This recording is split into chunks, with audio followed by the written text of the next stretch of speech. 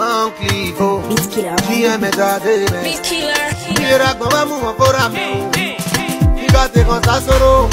Ukwe mi megira kona neni. Igia wa uwa uira ria. Ah wow. Na mo rien pas ne dosira mega fi pe de kwa na ba ye. Tu ga to papa. Tu rien pas ne baba. Tu wa yo pe on ya du ge o eto.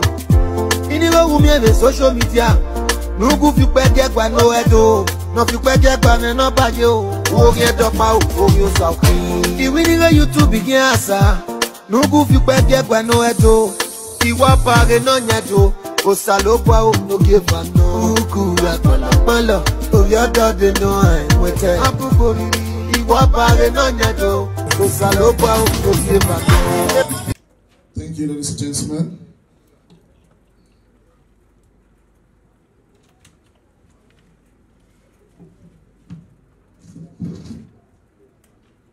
I must see beautiful faces in the house.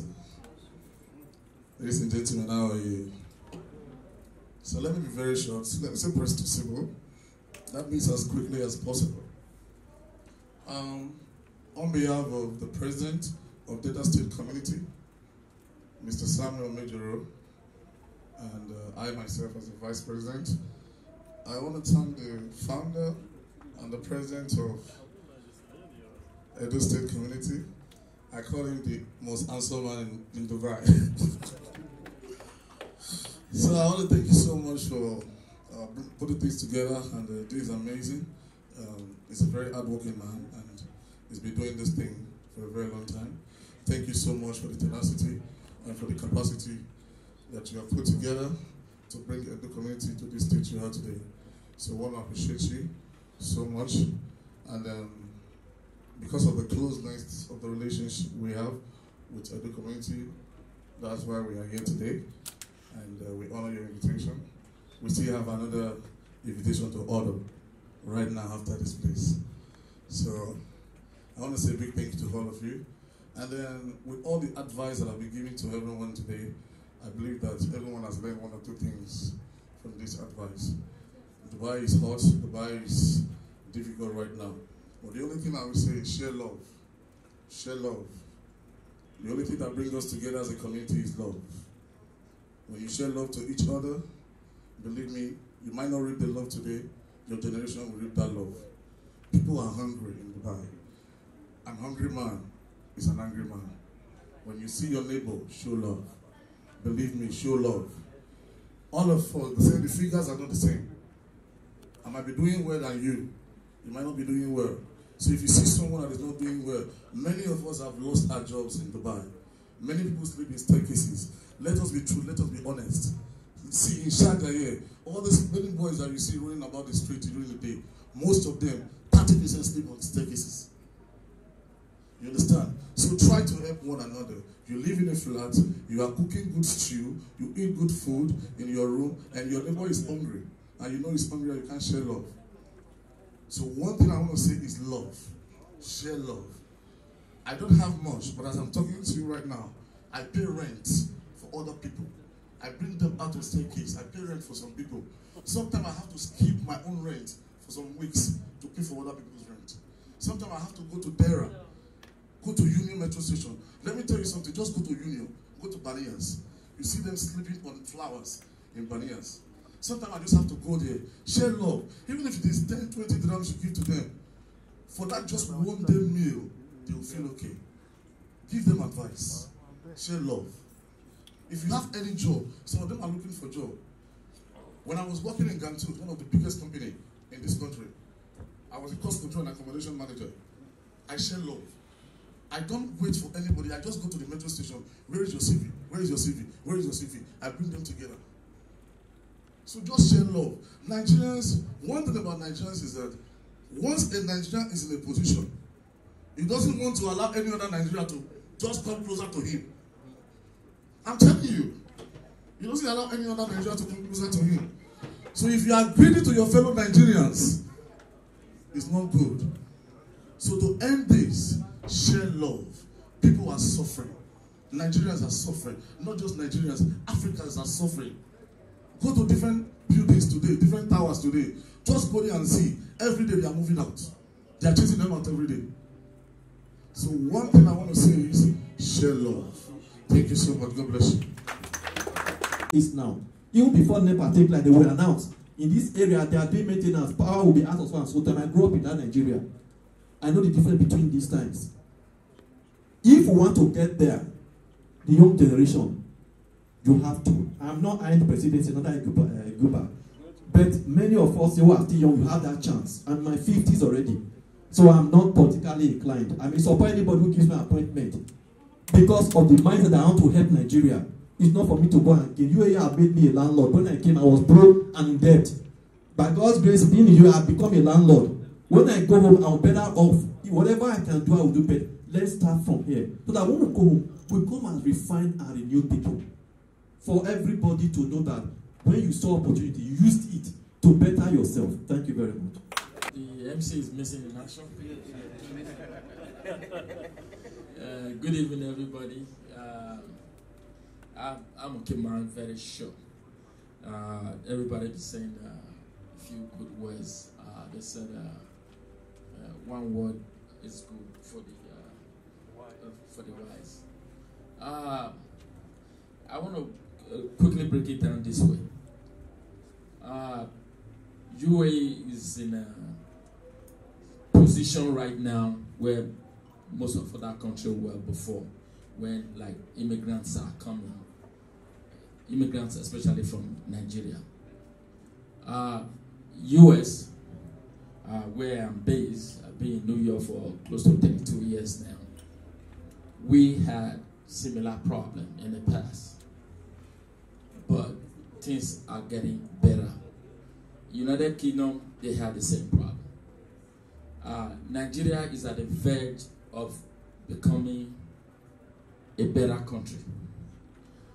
When country is coming up, and especially when it's coming up from Africa, the Western world have a systematic way of trying to bring that country down.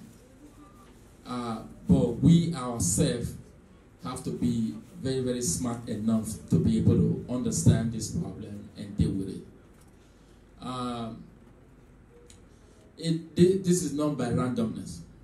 Like a gentleman said earlier, Nigeria is not the number one on the list of the crime index. It's not even the number 2 over here. But once there is anything by Nigeria, you will see very loud. We went through all of that in the United States too. I just want to say that we should be, what we should be practicing is love, like he spoke about. That was one of my thing that I wanted to speak about. But he took it and he deliberated on it already, and I don't want to speak that much on it. It's about love. It's about us knowing that we are valuable to the society. It's about us knowing who we are. And there is always something for every one of us. The time might be difficult at a certain time. No condition is permanent, and there is always a green light, a light at the end of the tunnel. This is just a trying time. Dubai or UAE would have a different story few years from now. Nigerians, we are aggressive. We are very smart people. And we know what we want. And this is scary to the white world. It's scary to the Western world. So, but we have to be smart enough to present ourselves in a way so you don't become a threat. Before they know who you are, you're already at the top. But if you want to just come up the way you feel and what you deserve, I want this, you become an enemy. So I just want to say that there's a lot of other countries that are committing worse than what Nigerians are doing, but the media and the people want to just paint us what we are not. But we have to be smart enough to be able to debunk that. And some of us are not helping the matter by just continue to post what is wrong. Anytime you post a crime scene, you are a promoter of a crime. You are promoting bad thing. Promote the good one. If you follow me on my Facebook, anytime the Nigerian is appointed as any position, a Nigerian did that, a good thing that the Nigerians are doing, that's what I post. Because nobody will tell your story. You have to tell your own story. I don't want to talk too much. I just want to end it here. There's a lot to talk about. Thank you all, and I want to thank this community. Please don't stop. Keep doing what you're doing, and this is grateful. Thank you so much for doing this. In the old Midwestern region, before August 1991, I think they created Delta State. So we don't have to go down the history lane, otherwise history is very wide. One thing I want to say here today is that the Robo community in UAE is growing, and we are peace-loving people. We try to imbibe this culture and orientation among the members that the way forward, the way to go is the legitimate way. When we see that a member is erring, we deal with the member. Coming to the other side of it, sometimes last month, they told me they have a new Edo in UAE. I was like, a new Edo? Yes, I said yes. Okay, we went. I saw some of the persons. We had a discussion. They said they are the Edo in UAE. I said, no problem. What is really happening? I don't know. But when you came, you attended an invitation to us that you are having an event. I spoke to my ESCO members. They said, no, we should honor the invitation. The Robos, we don't really push people aside like that. That's why they say we are peace-loving people. We should come and honor the invitation and really see what is happening here. And coming here today, I'm a little bit, I will not say confused, but I'm overwhelmed. Thank you very much for your humility and for coming to us. Well, I will not say much. I believe things will be better again. And its headquarter is Charger. I want to clear the air that in the past, there is nothing like a Edo community. I spent years in Spain. I'm still asking my God, what am I doing in this country? The level of life here is not the level we really grew up with in the other Western world. I call here advanced Nigeria country because no human rights. Well, to crown it all, I just want to clear the air. When I came, I think it was 1 year plus then, why they told me to get a driver license was very difficult. I got it. And something I did then was moving me from one place to another. And I was seeing not even Edo people, a Benin man.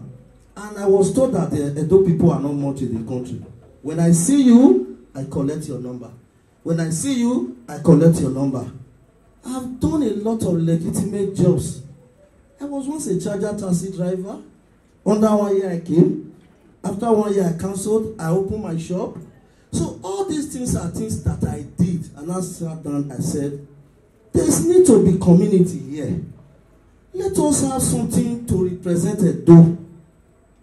And you cannot say you are an Edo man precisely. If you want to be a head, it must be that ancestral blessing. And I believe that is what God has given me here. If you go to Nigeria, go to the Oba Palace, everything I'm doing here is aware. It's aware. I'm a highly respected prince from the Benin Kingdom. You can see the lineage of how to represent our culture and traditional heritage. So I called my brothers and my sisters who were available around me. I said, let us form this. I started by WhatsApp group. Before you know, I had the program. Edo Activities to Sensitization to rebrand the image of Nigeria. That program spread my name. I was called by the Consular General.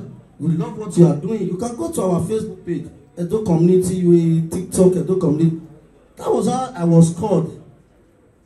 But before then, I went to the Nigerian embassy. I said, is there anything like Edo Community?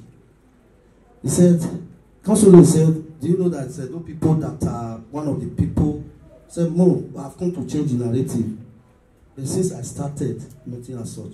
So after the event, I was told that when I went to welcome the President Buhari during Expo 2020, the consulate gave me tickets, free tickets. I was looking for people from street to street. Can you follow me? When they hear Buhari, they will not go.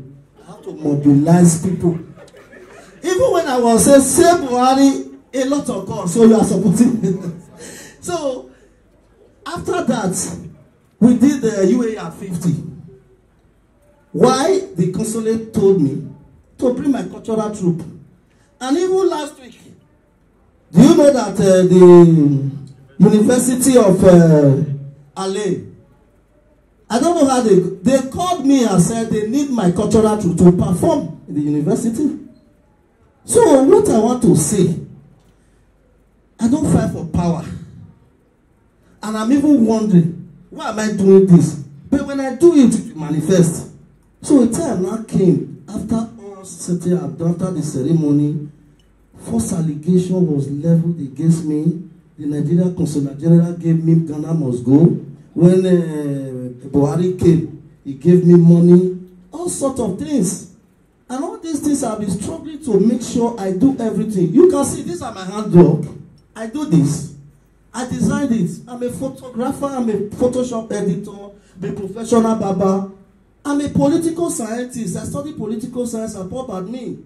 Why should I I cannot be part of illegality. So what they did, it was my escorts that conspired against me and said, since the president, they gave him money, he has been voted of no confidence. And we have a constitution guiding us. I said, follow due process.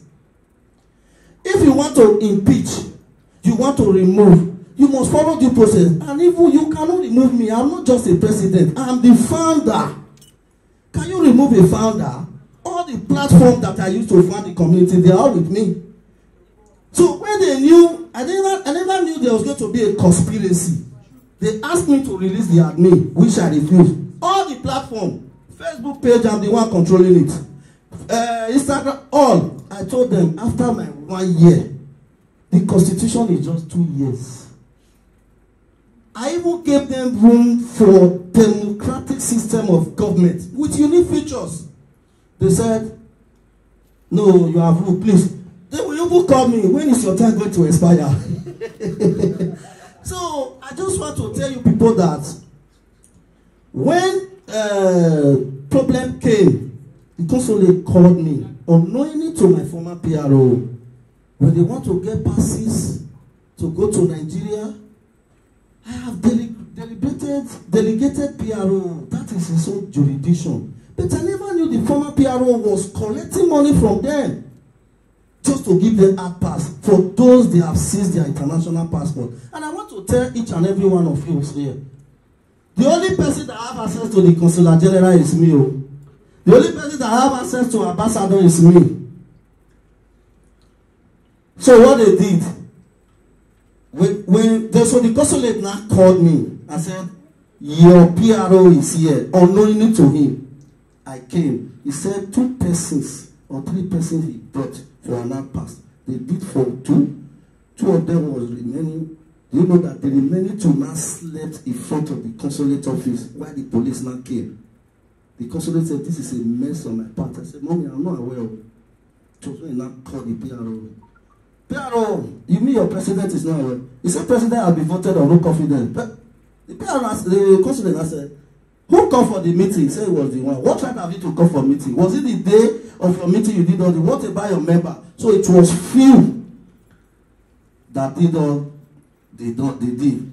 But at the end of the day, I told them there's still unity, there's still reason for me to call you all together because consulate told me settle with them, which I did. So the time like the consulate said because it was Benin. Benin was the president. Benin was the secretary. All the position was Benin. So the consulate told me, go and face the local government that made up Edo State in your cabinet. Since they said they voted me on no confidence, I have to dissolve their ESCOs. So it's so unfortunate they don't know how to play politics. I'm a political scientist, but I told them there is reason for us to follow due process. So to crown it all, I just want to say that Edo is one. So do you know what they now did? They are not Edo community. They now went to create a name called Edo community. No, I'm just saying it because you are saying it's too Edo. Edo. But before this ceremony, I called all of them. I said, let us come together. You are from your Edo community. My house is Edo community. Define Edo and Edo. We now see that Edo is single. Edo is singular, while Edo is plural. So Edo consists of all the local government, while Edo consists of just a particular tribe. So I told them, you all should come. I will bless you. You are Urobo. Abi, it's a local government in a Delta state. Then if they are Edo, let them represent Edo. Me and Edo, then I'll bless them. We work together. That is it. So I want to tell you, we are one. They are still my brothers. They are still my sisters. But I didn't say they should not choose. Let me choose. Then you choose. They said, no, not just choose. We don't want you. And of which that will not be done. So it is one Edo community. Thank you so much. Okay, Ambassador for Peace and Culture, Edo Festival and Merit Awards, Diana Adesua Ogo. Please pronounce it. Adesua Ogo. Please make welcome Daniela Adesua. Please give a round of applause. Daniela Adesua, please come here. Come on, receive our award. Please give a round of applause again. Thank you.